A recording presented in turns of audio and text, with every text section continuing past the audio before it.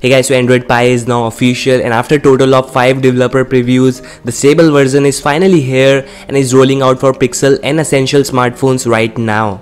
I updated my Pixel 2 XL and I came directly from the last GP5, so the update was of 47 MB for me.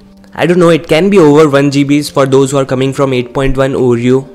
So you can update it right now if you are using the Pixel or Essential phone or any Treble supported devices. The Treble GSI is also available for all the devices right now.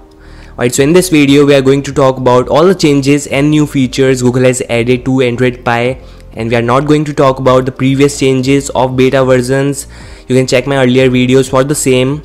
This video is more about changes in stable version as compared to the last preview 5th. Alright, so first off, let's talk about the visual changes and performance difference. The animations are literally smooth, guys. This thing is speedy. It is faster than 5th preview. I think Google has eliminated all the unnecessary animations to make it more faster.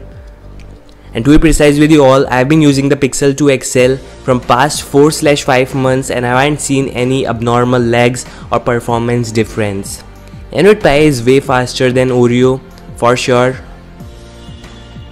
So basically there are two major features and that was showcased at Google I/O. First one is digital well-being. You need to enroll in the beta program in order to get it officially, or you can also install it manually by downloading the APK file. So this basically tracks your application usage, and I was using quality time for the same task before. Now maybe I will switch to well-being. The reason why I think well-being is better because it tracks your habits and digital health. It will enable you to know when and how to switch things off for a better work-life balance.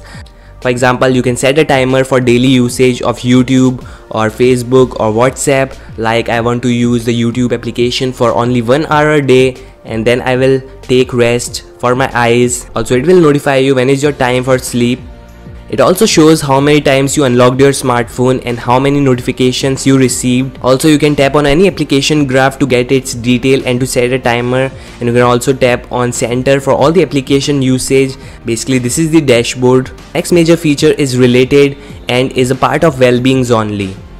It is called the wind down mode, and I'm really liking this feature, guys. It turns your smartphone to grayscale, means black and white. Yeah, just like Samsung's years old ultra power saving mode, which was introduced back with Samsung Galaxy S5. However, this thing is not for saving your battery. It is going to make you encouraged to disconnect your smartphone at night. Basically, it will make your eyes feel it's sleeping time.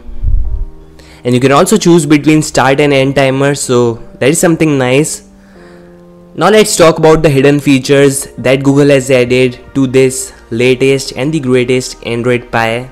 If a heavyweight application, for example a huge game like PUBG, is eating too much memory, Android Pie is gonna warn you the pop-up box whether you want to close the background application to make the game lag free or close the game you are running right now. So basically, new RAM management technique. Basically, you need to choose between the two whether you want to close the background application or the application you are running right now.